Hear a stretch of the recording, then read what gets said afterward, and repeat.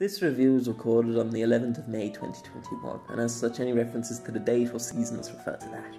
Rent-A-Girlfriend is one in a line of many seasonal shows that becomes beloved by the largest quarter of our anime community. It's the type like Uzaki-chan, Love is War, or last season's Jobless Reincarnation that fans take to, only to be further pushed onwards by the likes of AniTubers such as Gigguk, Mother's Basement, and so on. I should first clarify that by no means is that an insult.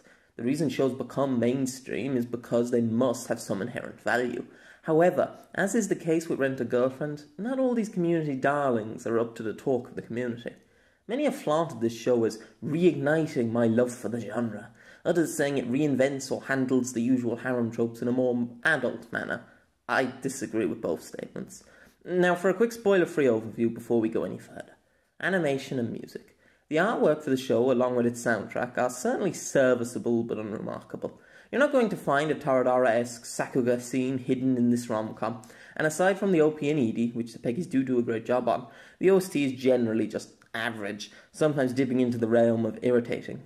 Track 10 and 13 are actually painful to listen to out of context. All in all, the animation isn't bad by any measure, and I could definitely see it having charm for many views, but I often found it to be under-detailed and overall unimpressive. And the same sentiment goes doubly so for the OST, which at its worst is downright bland. Story and characters. These don't fare much better. The designs of the characters are all great, but their personalities are one of the most overhyped elements of the show. I have little doubt this was handled better in the source material, but as it stands, the short run of the anime is far too poorly spent to give most of the cast anything to work with, and they're far from the feels oddly grounded people have labelled them.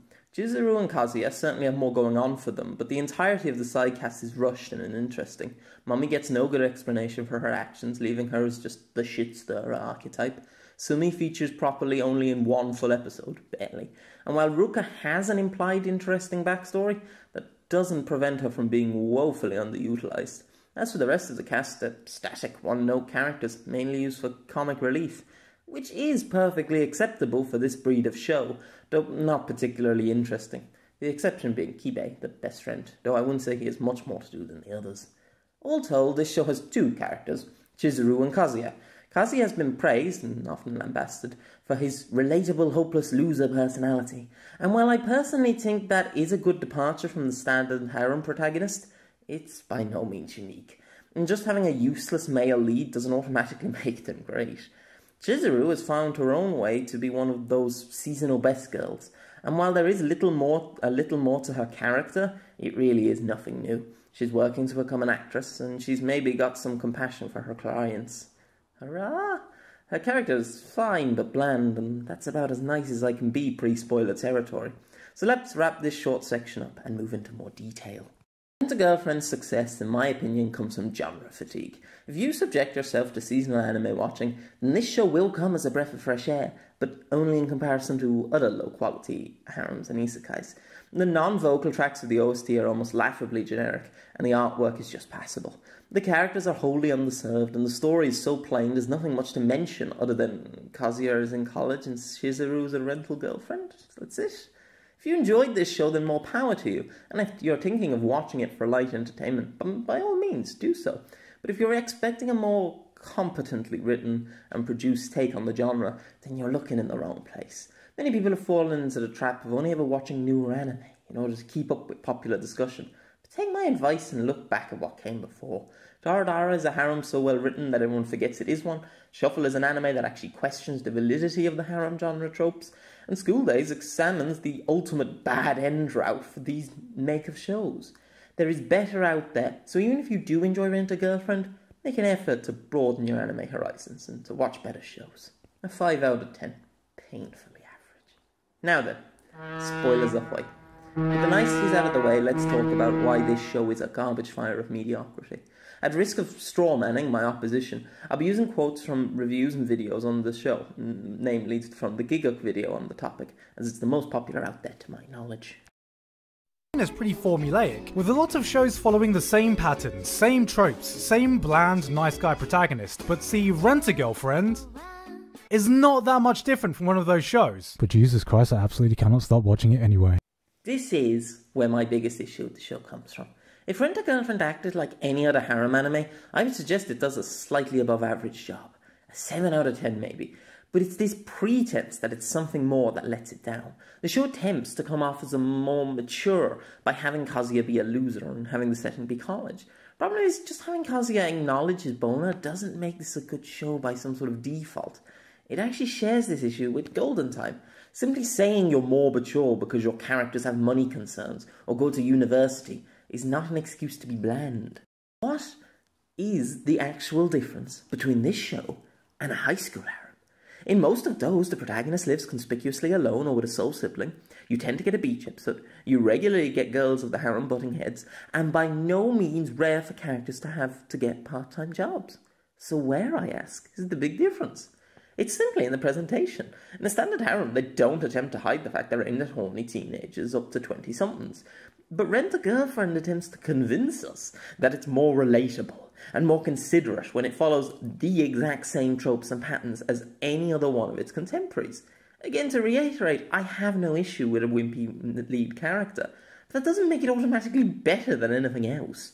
One of the show's biggest problems is just how generic it is once you strip away the college setting. Chizuru is just too powerful a waifu. She's just the perfect blend of all other trimmings of every flavour of best girl on the market. Her design is gorgeous. People may say she's slightly tsundere, but she gets mad for perfectly reasonable and legitimate reasons, and eventually gets over them like a genuine human being. Has mystified many audiences, and seemingly many creators as well, who just like to crowbar these characters into their stories simply because of the popularity of the archetype without considering its narrative purpose. Actually, your protagonist will settle on the tsundere, help her through her emotional issues, and give her the love and attention she craves, and allow her space to show the sweetness in her heart which she's always guarded. Where the wires got crossed going forward from here was in the focus on the change in the girl instead of on the change in the protagonist. Instead of the guy having to change something about himself for the girl to accept him, it became that the guy can just go on being himself, and the tsundere will just eventually realize how irrational she's been for doubting him and end up going dere. To give context here, Gigguk is referring to how Chizuru blows all the competition away, and how this is somehow a good thing. This problem relates back to my first point, but there is to me no more of an annoying trope from this genre than its propensity to treat girls as obstacles rather than people. It's a now time-honoured tradition of anime of this nature, wherein the girl who's going to win is plastered across the opening episodes or just the OP itself, leading to all the other girls just being the versions. You know exactly what I mean. Think Infinite Stratus, Nisekoi, Asterix War, just some egregious examples. The protagonist will find his dream girl, they'll make some progress, and then a childhood friend or transfer student will hit on the MC in some way, sparking their arc whereby the actual female lead will be partially sidelined until the second girl's issue is sorted, and she can take place as a secondary character stroke fan service vehicle. It's painful, it makes for predictable writing and a pointless experience. It can work, it often does, but in shows that brand themselves as being something more, it's incredibly frustrating to see what characters could be used as plot tools and nothing more. Girl, and compared to her, I don't even know how there can be any competition. Oh, I stepped in shit. What, Mommy? You mean the snake and human skin that— As this quote jokingly implies, Mommy stands no chance of winning the harem. She's simply here to create conflict between Chizuru and Kazuya. For as long as she keeps meddling, Chizuru will continue to think Kazuya is taken. That's all she's there for.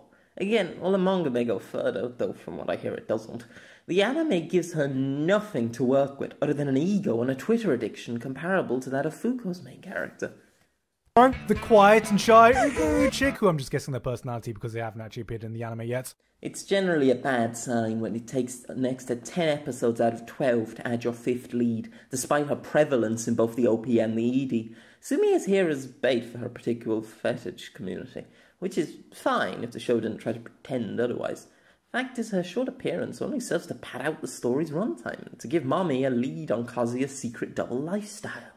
There's little more to say on her in her sub 20 minutes of screen time. Or Ruka, who, let's be honest, had the word second place stamped on her head the moment she was introduced. Ruka comes closest to being the show's third character, but still falls short. I would suggest her purpose is to help Kazuya see what it feels like to be in a position of unrequited love, but as Gigguk suggests, she's just painfully second place. They fail to actually have Kazuya realise the similarities between him and her, and while her reason for being with him due to a heart condition is interesting, It's poorly communicated, and they don't even give her a generic, I liked him because of my condition, but now I love him for insert reason. Like the others, she's a victim of incredibly poorly paced 12 episodes, where despite a decent screen presence, she's just used to drive another wedge between the main duo. Chizuru herself attained Best Girl for supposedly being grounded and realistic. She's supposedly just tsundere enough, while also being dere enough to be realistic. I'm baffled by the people suggesting this. Yes, Chizuru does seem to actually be capable of human thought, unlike the others, but she's point-blank a tsundere archetype. You just have forgotten what that means. Her kinder side is shown once you get past her more brutal side. Tsundere diagnostic extraordinaire? No? Not that being a tsundere is a problem. No, the problem is what people like about her. Her being so perfect makes her boring. She's kind, intelligent, considerate to her family, a great actress in the making, where are her faults? Where is her humanity? Because her violent Sun side is played for laughs, you lose the point of the archetype entirely. Most harems shows endeavour to make the audience like the main girl as much as the protagonist, so that when he picks her, we feel like we know why. The classic example is Zero no Tsukaima. Louise is kind of a bitch, and uber violent, useless at magic, and a bit more than just stuck up. But over the course of just the first 13 episodes of Series 1, we see a life of being useless, looked down on, and having others' expectations hoisted on her. Is more than a little justification for why she is the way she is. Furthermore, we get to see that she's noble and brave and loyal. And sure, she's quick to temper, but we're meant to understand what Saito sees in her, even if we personally wouldn't go out with her wearing a full set of body armor. In Rent-A-Girlfriend, there's nothing to come to like. Chizuru is a contender for the best body, best hairstyle, fashion sense, and has an almost flawless personality. She's the antithesis of a more realistic waifu. The show isn't showing you us a more realistic depiction of the harem genre. It's outright playing into its worst tropes, with 3 girls that don't matter and one that's too good for her own good. The girls as obstacles trope can work, but only if handled well. The point of the other girls is usually to teach the protagonist something, or for them to both develop. Alternatively, you can pull on the heartstrings of the audience by having the side girl be a tragic underdog, who we can relate to in some way. What does Kazuya learn in Rent-A-Girlfriend? That he sucks? He pretty much knows that from the word go. He fails to see himself in Ruka in any meaningful way, moves past Sumi like a blur, and gets over Mommy at the series halfway point. This is the worst possible case scenario for a harem. What's the point of it even being one? Why not just make it a rom-com or a love triangle? And again, I'm sure there is maybe better done in the source, but that quality leads to our last point. Victim of everything wrong with the modern anime scene. If you've read any of my other work, you may have picked up on that I dropped out of the seasonal anime cycle a while back due to burnout with the whole affair, and what a decision that was. With it gone, I can pick and choose from new shows when they're done airing and spend more time watching classics from the 2090s and beyond. It's great, and I'd recommend it for anyone. My biggest issue with seasonal watching is what me and my brother called the My Hero Academia effect, or something like that, wherein a show, to its own detriment, ends inconspicuously opting to drag its story out into multiple series. Am I saying My Hero Academia started this trend? No, of course not. Multiple season anime have always been a thing, especially in the shonen genre, but there have definitely been an uptake in the shows following the trend, and while some stick to the tradition and have each series leave off with something of an ending, quintuplets and Shield Hero spring to mind, many others pad out their runtime and shortchange their stories and characters in order to appeal to a hype-train culture. Dr. Stone, Slimy Isekai, and so on have all followed this trend. And while I'm happy for fans of any property who get to have more seasons of the shows they love, it works terribly for an anime like Rent-A-GF. The show has no climax, just a big to-be-continued hanging over it. Well, we'll never know. I feel if this show followed in the footsteps of most other high-production rom-coms, the type it seems to want to be, then a 24 to 26 episode run with a definitive ending would have been a much better choice. Time to properly flesh out Mommy and Rukia, and the opportunity to actually have Sumi do, literally, anything of worth.